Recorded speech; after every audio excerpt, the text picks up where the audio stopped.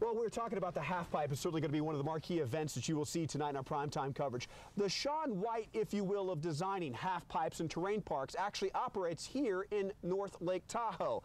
And it's no surprise that the boarder and the designer are best of friends. Rip in a Box will continue to design the next snow park for everyone.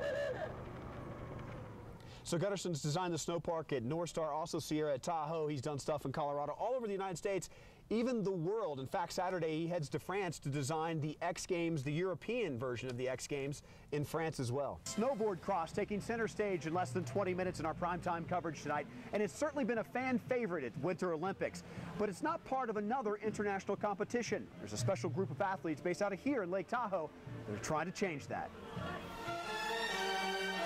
A huge event like the Paralympics, and so hopefully 2014 we'll have adaptive snowboarding in there. Well, the Paralympic Games begin in Vancouver on March 12th.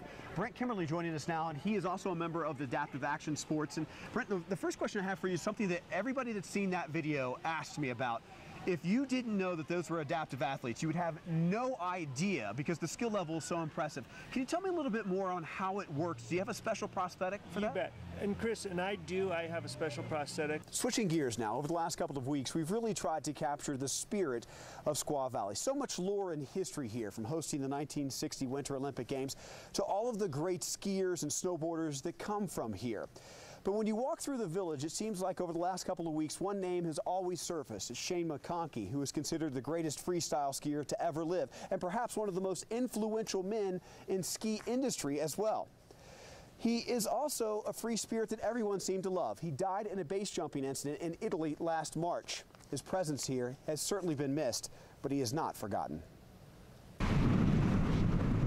Squaw Valley was not only Shane McConkey's home, but his spirit lives on in the mountains that he loved and friends that remain here and ski in his memory. At the top of KT-22, just off the top there, it's called Eagle's Nest, and up there is an eagle statue or memorial in honor of Shane. It was designed by his wife, Sherry.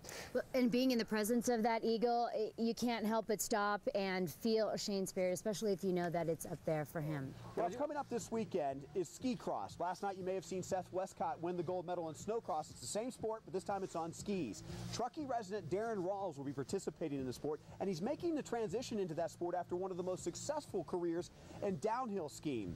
Rawls, though, is coming off an injury. Just a couple of weeks ago, he dislocated his hip at the Winter X Games.